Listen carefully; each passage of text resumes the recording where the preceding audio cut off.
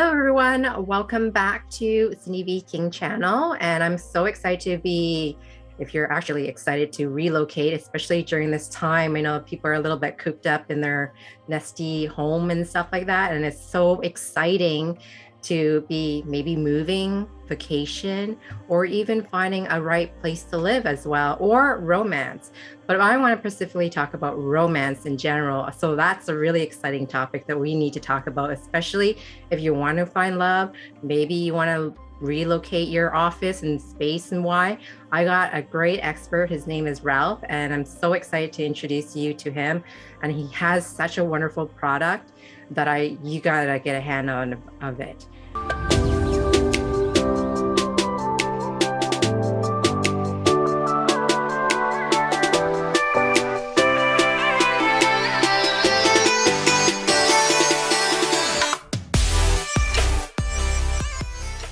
Ralph, welcome. Welcome. Thank you. Thank you for having me. I'm excited about this conversation as well. Nothing like love to kind of spark my attention. Yeah, of course. And so we're going to be talking about astral mapping, and that's really exciting to be talking about. Can you tell me a little bit more about astral mapping that you decided to create this beautiful product? Yeah, so there's different ways of taking your astrology and mapping it out on the world. One of the most popular ways, made popular by Jim Lewis, is called AstroCartoGraphy. And then I've taken AstroCartoGraphy and made it super useful and super available by putting it onto Google Maps. And the simple way of looking at it is, depending on where you live on the earth, the astrology affects you differently. And the more complex way of looking at it is it's a representation of your birth chart, which is a representation of your soul. Wow, that's really good. How can somebody benefit with using astral map, like, or astrocartography in general? What can they do about it? Well, one of the ways I like to talk to people about this is like, if you know the question, so the location you have has astrology that's asking certain things from you. And by knowing the question, it's much easier to answer it, rather than if you're just at an area and you don't know what the astrology is asking of you, the chances are that you're going to make choices in line with that are much more difficult. So it helps you understand, so to speak, the astrological weather of any location, and could be very beneficial to thriving, finding romance, and just having a good, healthy life. Yeah, and I noticed you have a video on your channel talks about like the bad lines. Well, there's no such thing as bad line, but there's transformation lines like the Pluto line, the Uranus line, the Neptune line. What have you noticed in general in people's experience, and how they can take advantage of something like that? Especially if they want to go on a vacation. Should you go on a vacation on a Pluto line, or should we head to Neptune or maybe Venus? I know birth chart is very customized and it depends on, aspects and stuff like that. Could you kind of elaborate some of the cases that have you noticed? Yeah, so a lot of times people think astrology or astrocartography is like a panacea.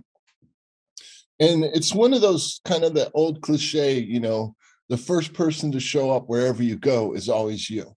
And so it's like your birth chart is yours for life. It's all the lessons that your soul's learning to live. And so any planet line on the map is showing that planet in your birth chart. And so you can't really avoid them. It's like you can make the energy a little stronger, a little weaker. And depending on what you're looking to do, if you're a Plutonian person and you're going on a vacation, say with a mate, Pluto can be very exciting there. If you're not a Plutonian person, sometimes it's wise to avoid Pluto. But yeah, Pluto can be a good line. So as far as vacations, it depends entirely on what you want out of the vacation, and also the way the chart is laid out and the way the planets aspected in your chart. Sun lines are generally pretty good. Jupiter, Venus, Mars, if you're an active person, are generally pretty good for vacations. What about Uranus and Neptune? So Neptune is the connection to the divine. And it's kind of a dreamy energy. It can be all right for vacations, especially if you're a more spiritually oriented person. You want to be careful around deception on Neptune. And Uranus is really wanting you to radically express yourself. And so, depending on where you're going, so if you're going to a repressive country where, let's say, their views on people are different than where you're coming from, and there's a Uranian line there, and you're an outspoken person, I would not go there, because Uranus wants you to express yourself. And so when you go to a line, it's increasing the energy of that planet in your birth chart or in your life. Yeah, I have noticed I travel really close to Uranus line, and what I experience that I'm constantly moving. There is no like one spot. I will be probably in one hotel on one night, and I'll be in a completely different city in another hotel a different night. It's just a very erratic energy that I've noticed as well. So thank you for sharing that. What about if somebody who really want to focus on love? And I know that you talk about sun sign as well, which is kind of great in that way because a lot of astrologers are kind of like, let's move away from sun sign astrology. But I think sometime when sun is a really focus on the soul, can you express a little bit more about that? Yeah, the sun is the main energy of our solar system. So as above, so below. The sun, the reason why sun sign astrology is so popular is because the sun is such a powerful influence. It's kind of the main driving force behind all of your chart. And so, but there's some interesting aspects to that because sun wants to be seen, wants to be strong, wants to be kind of be out there. And if you're a person who's wants to not be seen, isn't comfortable kind of stepping into who you are, the sun energy can be a little challenging. It kind of is that friend that's constantly getting you to step up. Hey, come on, you're more than what you think you are. And so when you move or you travel to a sun astrocartography line, you're looking at the sun aspect in your birth chart and you're being asked to step up to it. That's the question that line's asking you. It's like, are you stepping up into your solar power?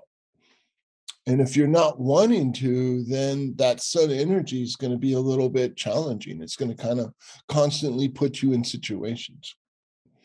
Yeah, and is that is aspects of the sun makes a difference as well, right? If it's a sun that is Yes. aspected by a Saturn, you might feel that a little bit more pronounced. So that's something you want to steer away. But if you want to like be seen and known and maybe focus on certain houses, because I know that you pointed that out when the sun is in the seventh house, right? You're going to be meeting more people. Can you elaborate a little bit more what kind of people that we might be meeting if we have a sun in the seventh house? We So, relocated. so if your sun is in your seventh house, either natally or by a relocated chart, um, the seventh house is intimate connections with people, one-on-one relationships with people.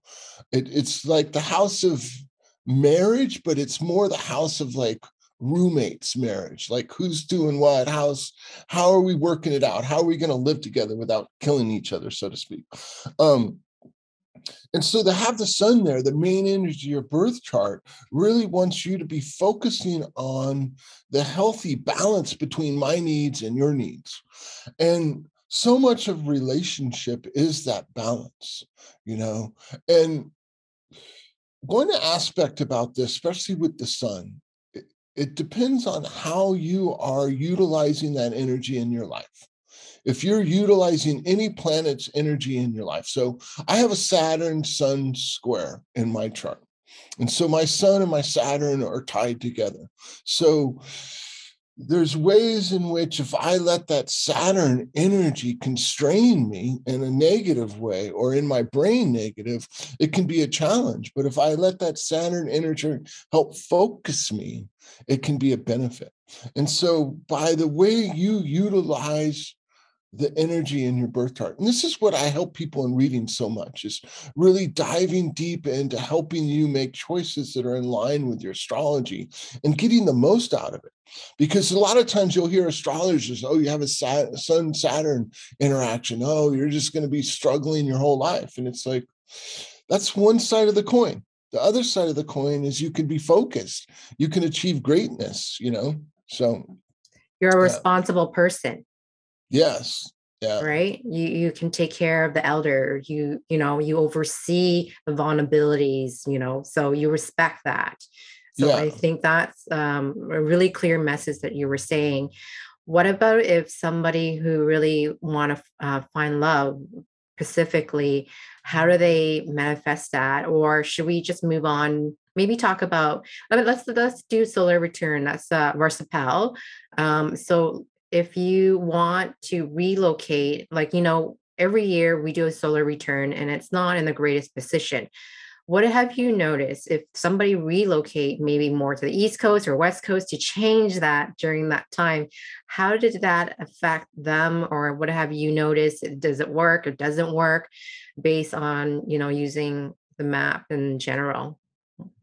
Yeah. So that's a complicated question. And I'm going to try to break it down into some simple pieces. So every year, there's a chart called the solar return chart, and that kind of sets up the year.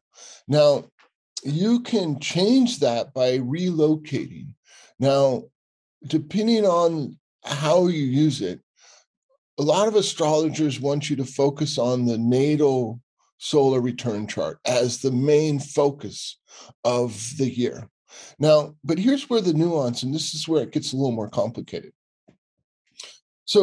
So often we live our lives for other people, and especially in relationships, especially when you were talking about Saturn and responsibility, this is where it's that balance, because on some level, Saturn will like crush you with responsibility. But if you kind of try to stay in a balance, and so the act of going somewhere on your birthday, the intention, setting the intention, hey, it's my birthday. I'm going to set my year up the way I want it. It's very powerful. And so by looking at the chart that you're going to, the location you're going to, and you want to not just focus on the chart. So for instance, I often pick on Afghanistan. I don't mean to, but it's like, it doesn't matter how good your located chart in Afghanistan is, you may not like your birthday there, just because of the nature, if you're a warm-blooded person, it's like, I don't care how good my astrology is in Alaska in the wintertime, I like to be in shorts and flip-flops, it's not going to go over well, so you have to kind of blend all of it together. But yeah, it's a very powerful technique. And if you're actually traveling, to me, it's more about setting the intention and putting yourself first. Super powerful. No, you made that very clear. And if you're a Vedic astrologer, we forgot to segue in the whole idea. It's tropical. So if you're doing sun sign astrology or birthday, you want to put it back to tropical. If you didn't know that, it's called Varshapel. I don't teach a course, but Ernst does, and you're more than welcome to connect and understand about solar returns and stuff like that. But that's the day of your birthday when the sun exactly meets your sun. So that we call it the physical year, and that's the theme that's going to happen wherever the planet is. If you have a lot of 12th house factor, a lot of planets in there, and you're just not a person that is into moksha or like being isolated, you want to be able to relocate during that time period. An astrologer like Ralph himself can actually help you find a place that's not where there's issue in the country, maybe somewhere as flip-flops and nice sand beach and beautiful men and women, and they're not restricted down. So I think that's really important to know that. So I would totally recommend, if you are doing something that, what about if I'm ready, like if I'm single, I'm ready to move, I want to find love, what should I do? Or where should I go? What line is the best? Should we go our Mars line? Should we go on our Neptune line? So Yeah, we're ratcheting up the complexity of the questions here. We are. So I do a lot of work around this particular question. It's like probably the number one reason why people call me looking for a location. It's like, where's my lover? Where can I find love? And as astrology and astrocartography is a very powerful resource, there's so much other aspects of it. And one of the aspects about it is like, who are you being when you're attracting the person? So if you are like this small little person when you're attracting your mate, but in reality you're this giant person, it's like, it's like you have to kind of be who you are to attract the right person. And this concept of soulmate is such an interesting concept, or, partners. And it's like when you ask for your soulmate, you got to be careful what you're asking for, because soul level reality and physical level reality aren't necessarily lined up. So simply put, you want to go someplace where you feel alive and thriving.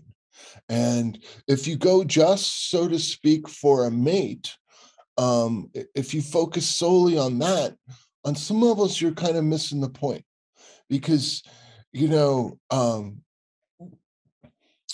an interesting thing. It's like people like to be wanted, but not chased. So if your energy's in this chasing mode, people run away, versus if like, here I am, this is me doing me, who I am. That's when you become the most attractive. And so by looking at a combination of different placements, so one of the things I like to look at is what's going on in your 7th and 8th house in your natal chart, understanding the planets in there. And then also, so much of mating is karmic. There's so many karmic blocks and things going on when it comes to mating. So working through some of that, and that balance between self and other is a big one. So if you're unable to really assert your own needs in relationship, kind of be who you are, and attract the people who want you, that's a big one. As far as lines are concerned, a lot of astrocartographers want to run towards the Venus line. And there's some positive aspects of Venus and some negative aspects of Venus. And if your discernment, if your ability to say no isn't up for the tasks, Venus can be a very challenging line for you. Or like, for instance, I have Venus-Neptune opposition. So Venus and Neptune are connected. I kind of run at love with my eyes closed, and so me going to my Venus line isn't necessarily a good place for me, versus, my Mercury is a big planet in my chart. It rules my communication. It is kind of, on some levels, the more attractive aspect of who I am. So if I focus on what I really am and who I want to attract, and looking at the planet lines. So Sun can be a good line, Mercury could be a good line. Mars is very good. Venus can be, Jupiter can be. I know people that have met love on their Saturn and Pluto lines. All the lines, there's not like one line that's good and one line that's bad. And you also have to look at the location. Once again, it's like, doesn't matter how favorable your astrology is in a place like Afghanistan or whatnot, let's say you're a country person and, we move you to New York City, or if you're a city person, we move you out to the country, or if you're a particular political type or whatever, it's like you kind of have to go shopping where there is the type of people you're looking for. Right. And you were mentioning the 7th and 8th house is a big factor when it comes to indicating that. Is that right? Yes. And then you also mentioned the great stuff. Are you open to speaking about negative aspects that, maybe this is something that you want to be cautioned about? certain lines or squares or whatever you were mentioning earlier? What have you noticed that's considered being painful for people in your clients' type of works? So one of the things that I find the most painful is people thinking that the opposite sex is looking for someone who they're not, and trying to be who they think they should be. That tends to be the most painful. So negative aspects in the chart, so for instance, I have Neptune, Venus, I have Moon, Pluto square. So one side of the coin with that is a negative aspect. The other side of the coin is a powerful positive aspect. And by learning to utilize the different aspects in a positive way, not getting stuck in because the negative aspects, the way people talk about negative aspects, all of it is 100% true, but it's not the whole truth. It's like there's ways of using it. So it's like when I figured out how to get into my moon Pluto in a way, it changed my whole life. It brought me so much more attention because I took that negative aspect and turned it into a positive aspect of my life.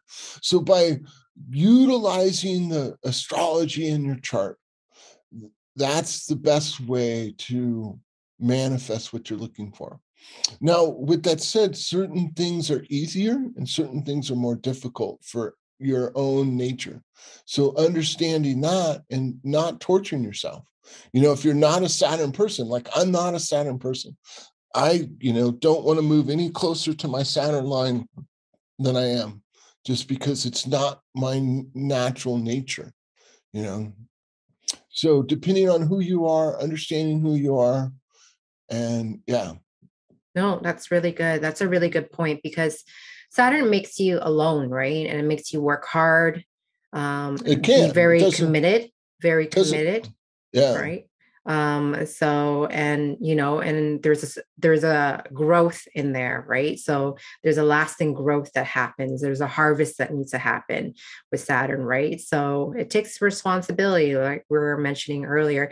If you mentioned earlier in the few of your videos that if you're a type of person who needs to sit down and write and be in a one room and needs to get a work done, that is a good place to be in if your Saturn is supportive in that way. Do you kind of agree with that and notice those things as well? And maybe Yeah. and family too, right? Taking care of family. Well, so Saturn can be lonely, but that's not what Saturn really wants. Yeah. Saturn wants you to focus on achieving greatness. Yeah. Saturn wants you to focus on what's your responsibility, and what's not. And so this is where it gets really challenging with family, because a lot of times people's relationship with responsibility isn't balanced.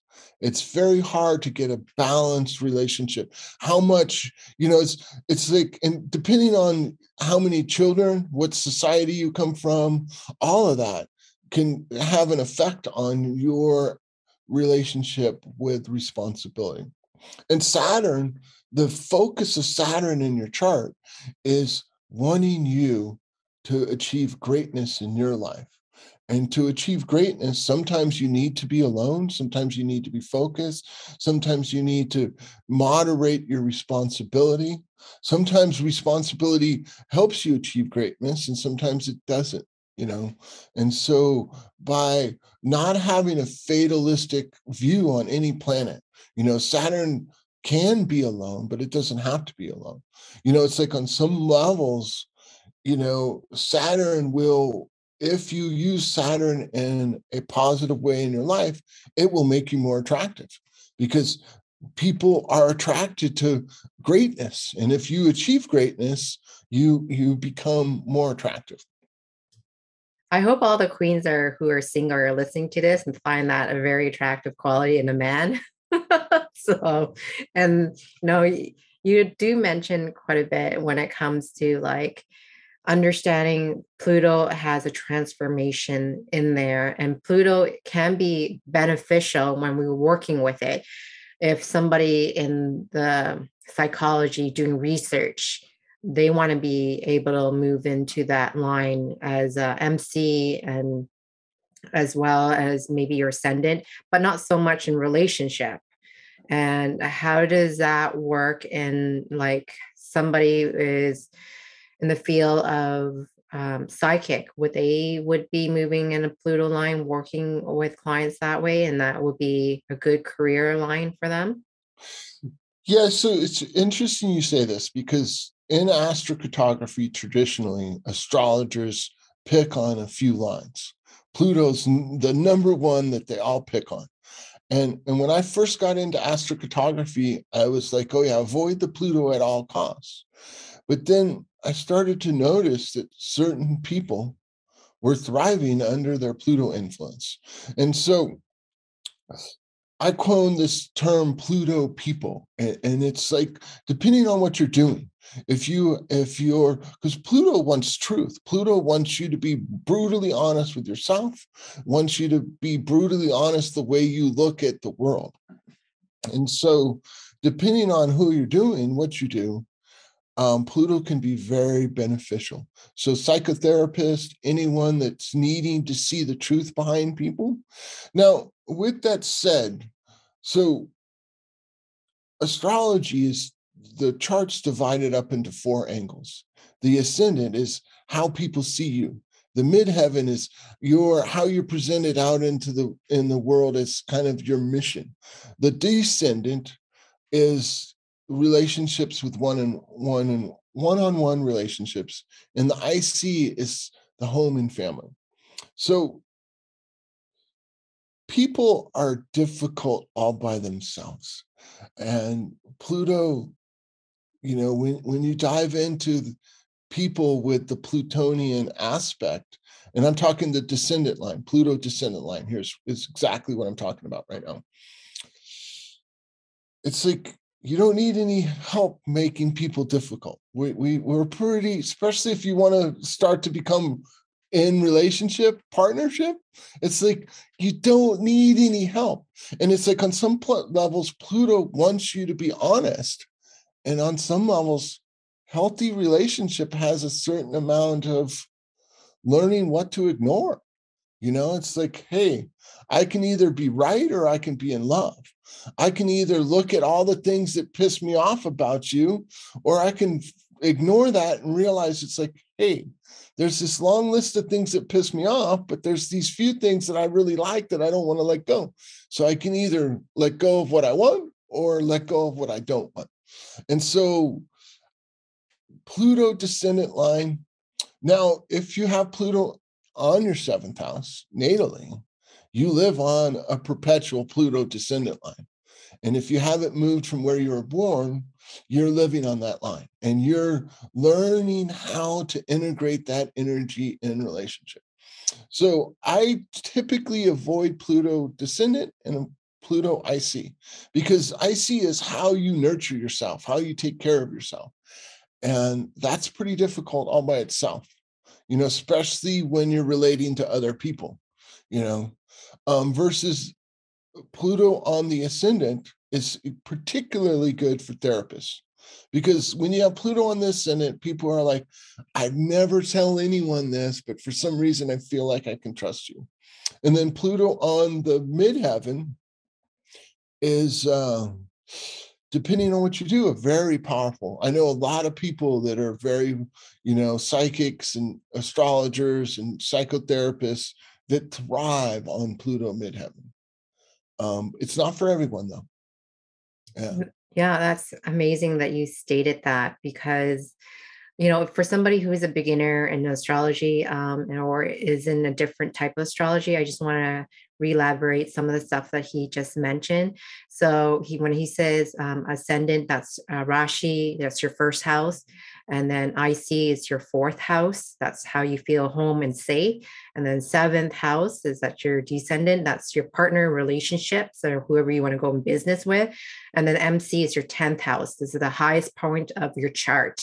So that's where the sun just hits the top of the crown of your head. Yes. So when we talk about Pluto, and Pluto tends to be, it could be intense, it could be dramatic sometimes. There's sometimes could be power struggles in between. But, like you were mentioning, it's like, how can I keep this, or what do I need to let go? Is it worth fighting for, right? Is it my point, or being happy and being in love is really important? And I like the fact that you use the word I want, because that is considered to be negotiable, right?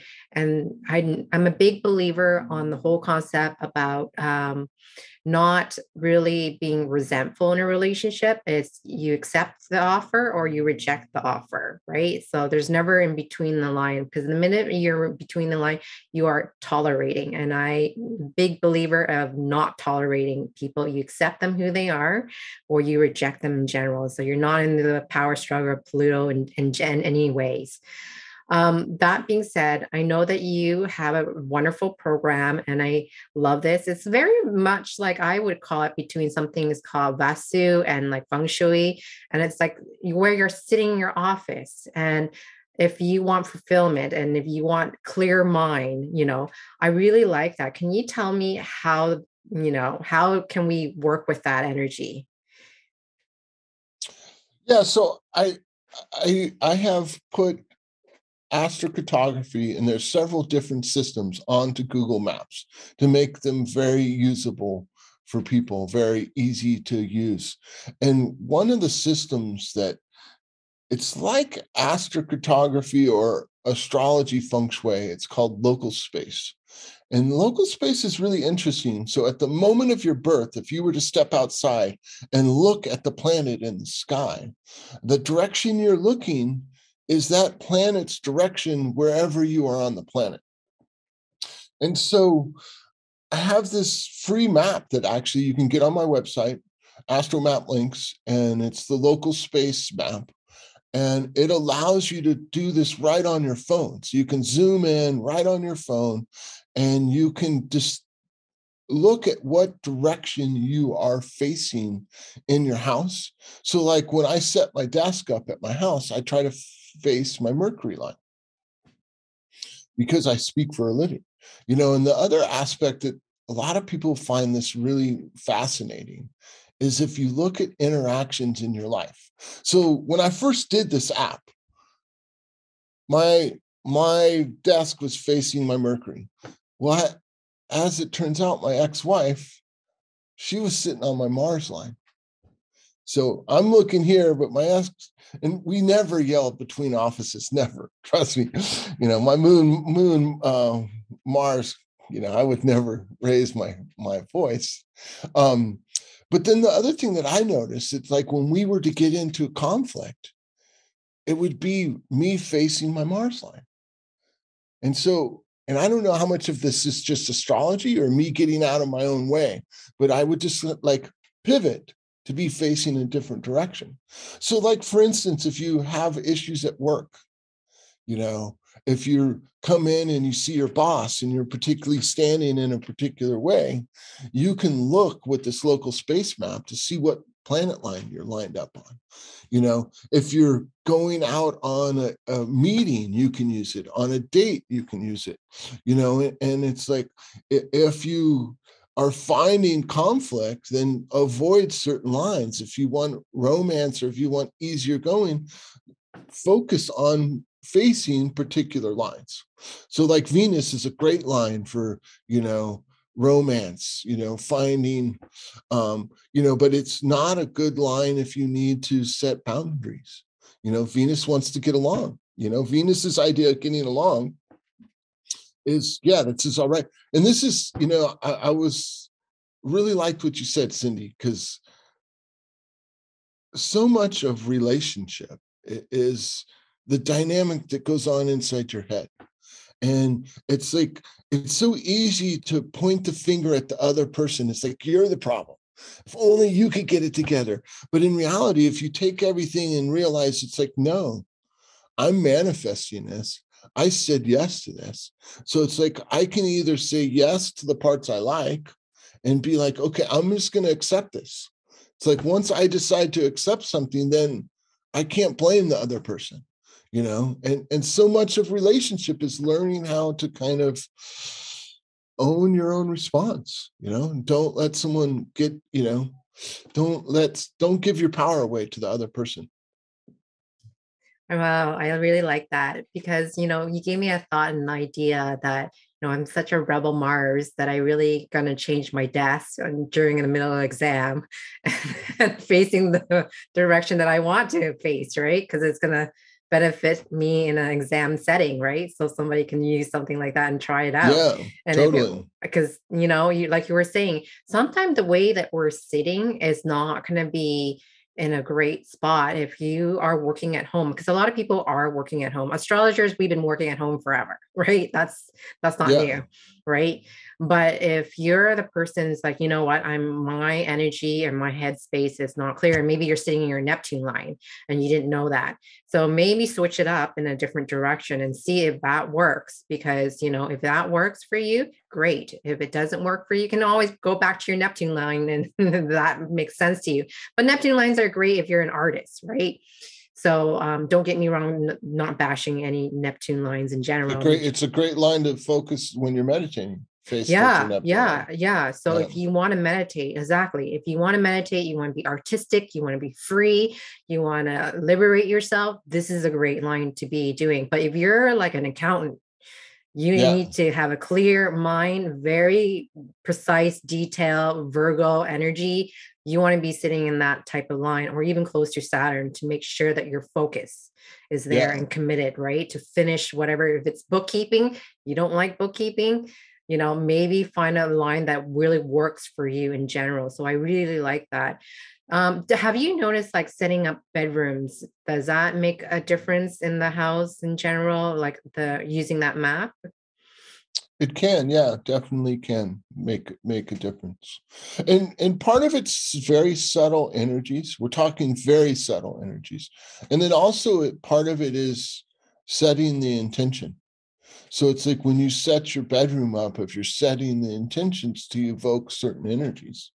And, especially if you're partners, you have to kind of look at both charts and you have to look at the aspect of the planet, and it's like, and also don't necessarily go in directions that you may think, so like you might think, oh, let me set it up for my Venus Mars, and it's like, okay, that's some great aspect, but the reality is communication, is the key to all relationships.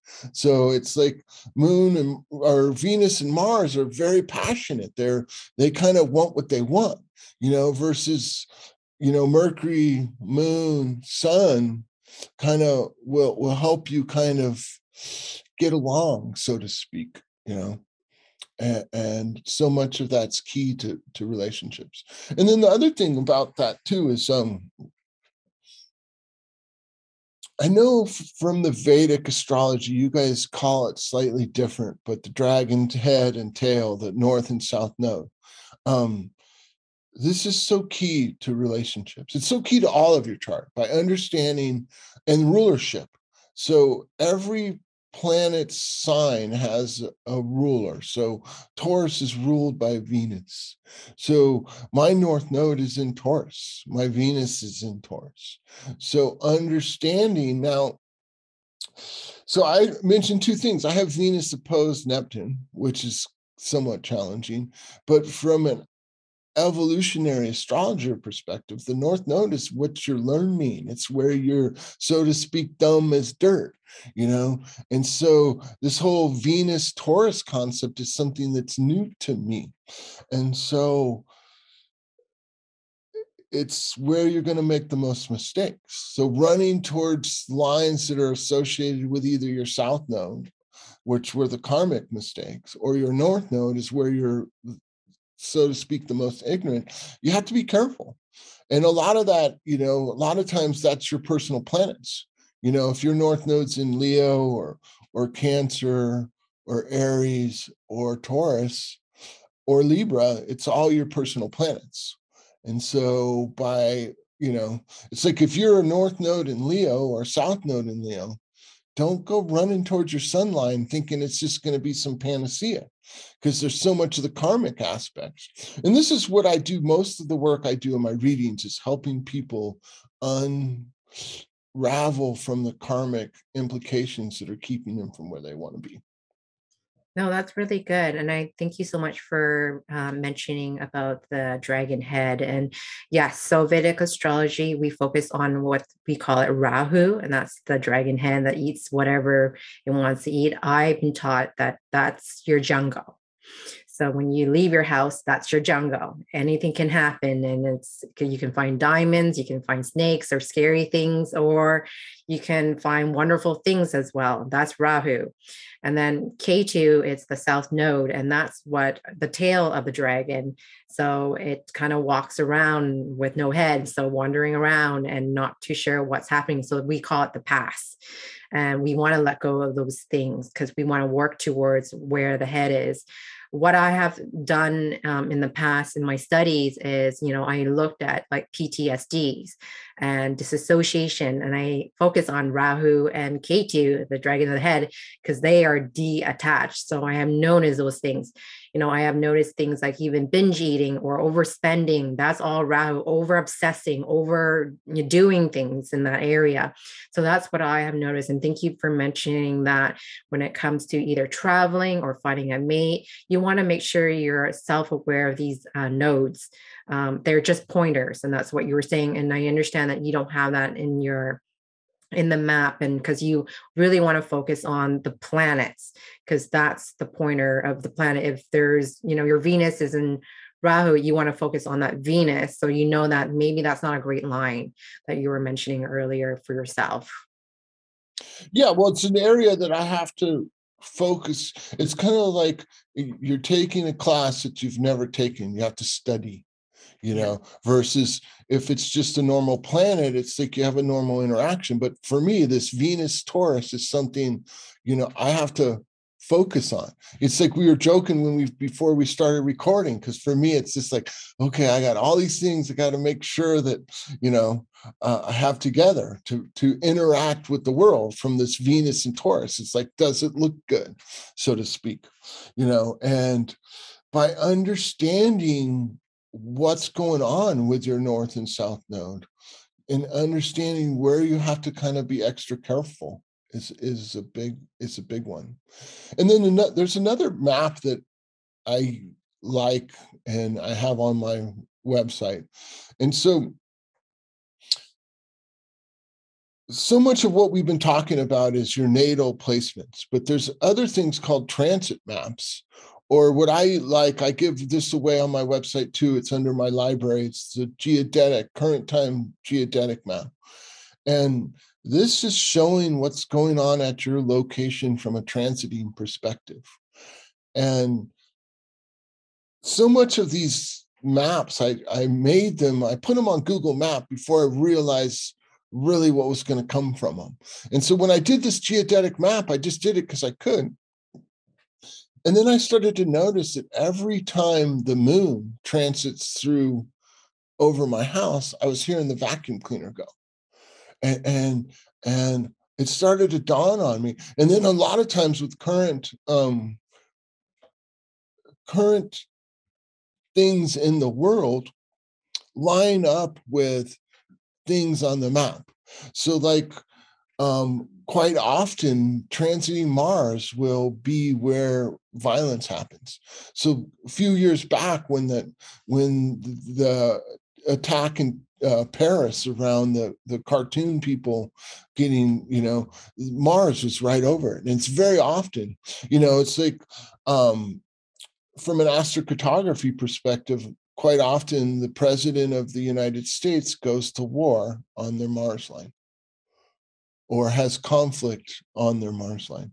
And so by looking at what's coming through, knowing what's happening, can be a big one. It's like, for instance, if you're in relationship and there's a bunch of Mars energy coming through, and if you're paying attention, you will be extra careful not to get into conflict. It's like, because if the way I like to talk about it is all these planets' energies are like trucks. They're all moving. And you can either lay down in front of the truck, which I don't recommend. And when anyone's talking negative about astrology, they're typically passively laying down. It's like, come get me, Saturn. It's like, yeah, I wouldn't recommend that, especially with Mars or Pluto. Don't ever say, come get me, Pluto, because you never know. Versus, like all trucks, you get behind the steering wheel. Now you can't go wherever you want, but you're able to direct the energy. And this is what I was saying about knowing the question. So it's like, if you know what's going on at the location, you know where the truck's moving, and you know where you don't want to be laying down. You know, if you're on a Pluto, if you have Pluto descendant, you know, in your birth chart, you have to kind of be focused on the subconscious aspect of relationship. You know, it's like, who are you bringing in? You know, how are you interacting with them? You know, are you constantly kind of throwing a monkey wrench in all your own relationships? You know, are you being too honest too quick? You know, and things like that. You know, are you not being honest enough ever? All these things that are going on in the subconscious all affect relationship. Thank you so much for sharing that. That was so insightful. And the reason why I say that, because the stuff that happens inside your house does affect energetically and through transit wise. And I have noticed this, when you purchase a home, you can cast a chart on that, and you can see as well the transit that's happening in your house. So there's one time in one moment in my home right here that there was rats. We were having rats manifesting everywhere in this area. And it was, Rahu and Ketu. And I have noticed that because that's a rat and cat. And, obviously Mars, if you see fires and stuff, that is definitely a Mars line as well. And so that's what I have noticed in general. So thank you for sharing that, because I was like, yes, that makes a lot of sense, right? Like if your moon and the vacuums comes up and there's a lot of cleaning that happens. I want to know a little bit more about, if somebody decided to book a session with you, how do you diagnose this from start to beginning? And just give us a little, maybe a brief understanding of like your analysis of how we go through, or what you do in general. Okay, yeah. So a lot of times astrologers read the birth chart. I read the person. I'm super, super, super sensitive and tuned. And so I use the chart to kind of help me ask questions. And then by listening to the answer, because it's your response to your birth chart. It's your life. It's your life circumstances. It's like, it was, depending on the aspects in your chart, it's like one person might thrive under those aspects and another person might suffer under those aspects. And by looking at the person and how they're interacting with the chart, and then so much of what's going on in your life that you don't like is the subconscious. So one way I like to describe this, it's like, what's going on in your subconscious by all the things you bring into your life that aren't working for you. So often, especially with relationship, it's like, if you're having struggles in relationship, meaning either you can't find relationships or you find the same type of relationship, so much of that's subconscious, so much of that's karmic. And so by clearing that, by looking into that, you can really move past it and let go of it. And so that's how I use astrology. I look at the chart and I read the person. So I look at what's going on in your chart, and then by asking questions, and then also typically you can, if you listen to people, which I do, they'll tell you what's going on with them right away, just in a few questions. And then by looking at how their chart describes that and helping them understand, it's that truck analogy. It's like people tell you where they're letting the truck run over them. And so it's like, hey, get behind the wheel. This is what the truck wants you to do. And by changing slightly the way you interact with the planet's energy, there's big changes in your life. And so by tuning into what's going on in the person, looking at their astrology, and then helping them kind of see what aspects of their life is working and isn't working, and so much of what I do is validate people's own inner intuition, because a lot of times astrology and the people that are into astrology are the ones that don't fit into society as well. It's like, and by explaining to people that no, they're not crazy, this is just who you are, and allowing you to like fully own who you are, especially in relationship. So often, because I do a lot of work around this, so often it's about becoming who you are. It's like, especially for women, society has this image of what a good relationship, what being a good partner is. And, if you're supposed to be a super powerful, assertive, confident woman, and you don't, if you're not doing that, then you're going to attract the wrong people.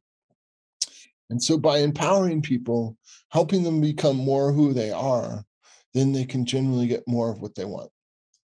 That sounds so healing. I really like that. And what I really like some of your feature is the radius. You can pick a section in the Google map, right? And then you can localize it and you can see the circles, the few circles that kind of radiates outside of it, right? My curiosity is like, how do we know how much of this energy is being affected if it's in the bigger circle, the 700 meters, or or the 50 miles? What does that look like? And what have you noticed in your experience based on radius of like touching a certain line and how much it's going to affect it in general?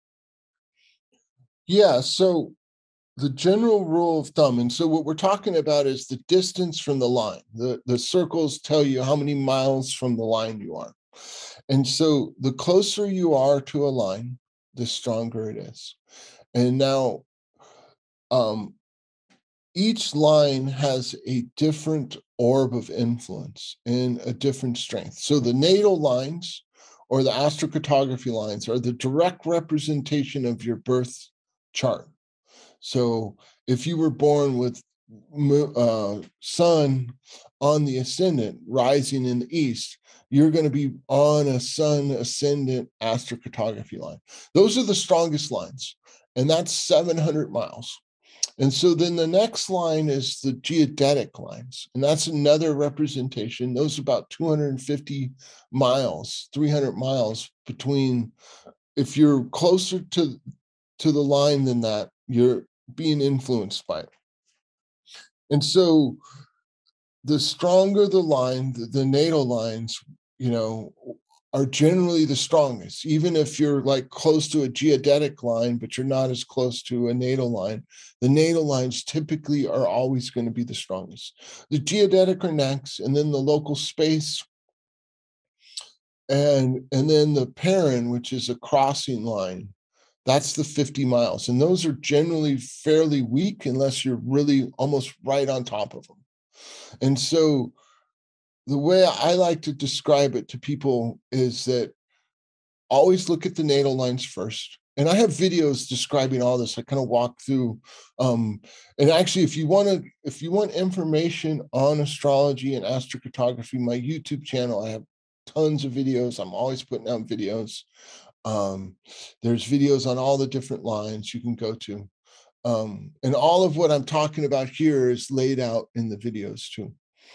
And so the trick is that when you have multiple lines, so by looking at the natal lines, you understand the strongest influence of any location. And then you turn on the other lines, help you understand some of the more subtler influences. And then there's an interesting thing where if you, let's say, for instance, from where you live or where you're wanting to move, there's a sun line 100 miles away, and then there's a Neptune line 300 miles away. So for that Neptune energy to get to you, it has to come through the sun energy, and that's much easier to deal with than if it was different. Let's say the Neptune energy was 100 miles away, and then the sun energy is 300 miles away. So it's like that for that sun to get to you, it has to go through the Neptune, which is much more difficult, much more, because Neptune's an interesting energy because it's like being in a fog. It's like the way I like to describe Neptune is like with your eyes open, you're blind. With your eyes closed, you can see clearly. And so this is a hard energy for people to understand because, us as humans, we want to touch it. We want to, especially if you're a scientist, it's like, hey, if I can't write it down and prove it, it doesn't exist. And it's like Neptune's all the things you can't write down, you can't prove, it's like it's the feeling world. And so with Neptune, you have to, so to speak, follow that intuition. I always joke, it's like the little tingling of the toe. When that right toe tingles, listen, versus the sun energy is everything you can see. It is the physical world. So depending on what line's closer, the other lines filter through it. Does that make sense? I'm not sure if I went too technical. No, that absolutely makes a lot of sense because, you were mentioning about like being able to reach it and touch it. And I was thinking of like, that's the same thing in accounting. It's called goodwill as well, or like royalty fees, right? Or even like finding molecules, like it's using sig figs of -10 and we have to prove it, right? But we can't see it with our naked eye. We got to use all these special instruments to figure this all out, right? So that kind of makes sense as well. I want to slowly wrap this up, and I want to thank you so much for doing this for us in general. And I think you're doing such great work. And I totally will put everything down in the description down below. And that being said, what are you kind of working on right now for this year, or in general, manifesting within your business, or what are you doing with your apps? We want to hear about some of the stuff that you're working behind the scene.